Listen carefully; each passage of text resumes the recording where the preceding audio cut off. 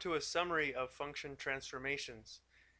This video will review how the values of a, b, c, and d transform the function of f of x.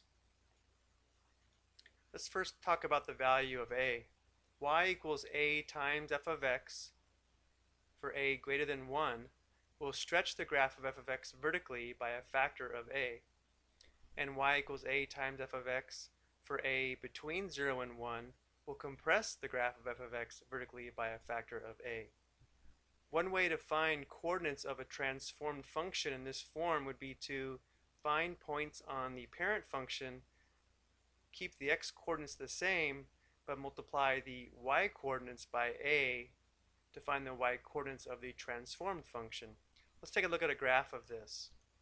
The red function is the parent function, and the blue function will be the transformed function.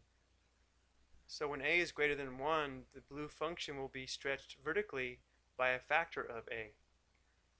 Also notice that the x-intercepts do not change when we stretch the graph vertically or when a is between 0 and 1 and the blue function is compressed vertically, as we see here.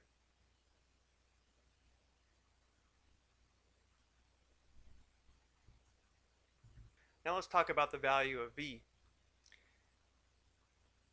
When y equals f of bx and b is greater than 1, this will compress the graph of f of x horizontally. And when y equals f of bx and b is between 0 and 1, this will stretch the graph of f of x horizontally. So again, if we know points on the parent function, we can determine the coordinates of the transformed function with a different value of b by multiplying each x coordinate by 1 over b, or just dividing by b and keeping the y coordinates the same. So we can say that transformed function is stretched or compressed horizontally by a factor of 1 over b. Let's go and take a look at a graph of this as well. So again, the transformed function will be in blue. As b is greater than 1, we'll see that the transformed function is compressed horizontally. Notice that the x-intercepts do change now. And if b is between 0 and 1, the function is stretched horizontally, as we see here.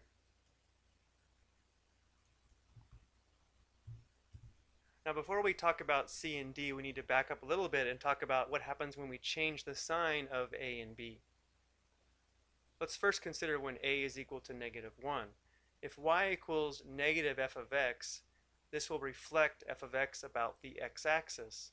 Remember, f of x is equal to y, so here we would be changing the sign of the y coordinates and therefore reflecting the graph across the x-axis. If b is less than 1 and specifically equal to negative 1 here, where y equals f of negative x, this reflects the original function f of x about the y-axis because we're changing the sign of the x coordinates or the inputs. Let's take a look at this as well. So we'll decrease a, and as soon as a is negative, it will be reflected across the x-axis. And when a is equal to negative 1, as we see here, the blue function is a perfect reflection of the red function across the x-axis. And we will also have vertical stretches and compressions when a is negative, as we see here. Now let's take a look at what happens when b is equal to negative 1. As soon as b is negative, it will be reflected across the y-axis, and then when b is equal to negative 1, it's a perfect reflection of the original function across the y-axis, as we see here. And again, we can have horizontal stretches and compressions as well when a is negative.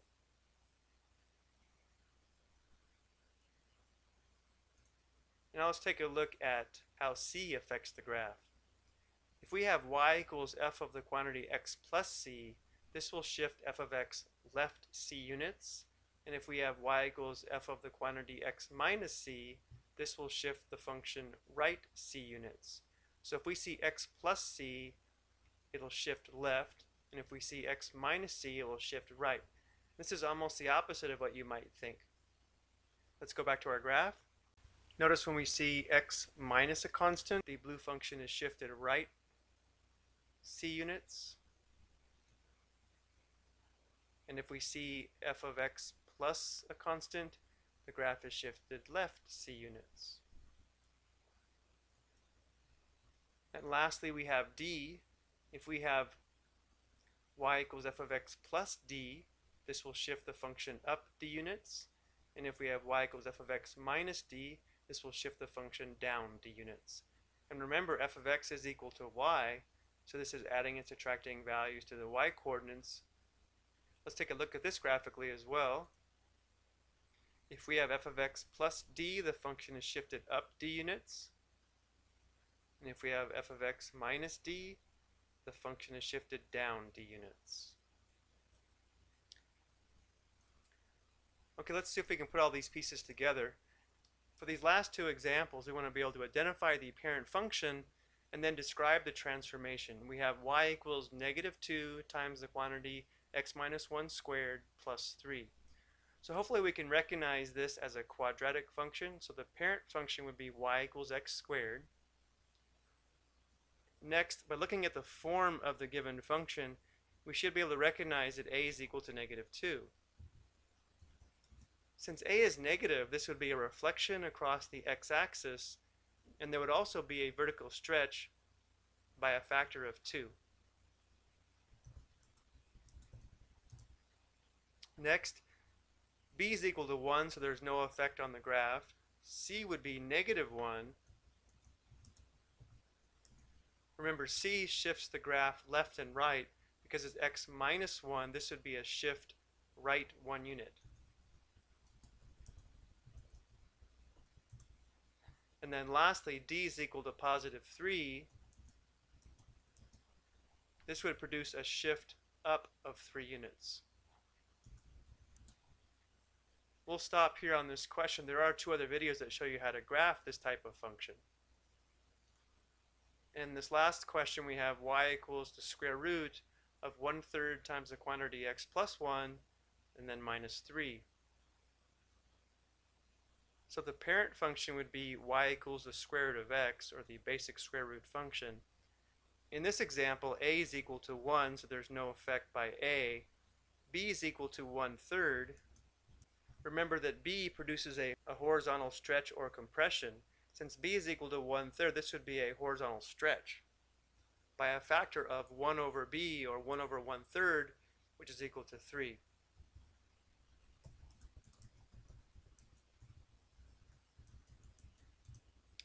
C is equal to positive 1. Therefore, we have a shift left 1 unit. And then lastly, d is equal to negative 3. So we have a shift down 3 units. Okay, that'll do it for this video. Thank you for watching.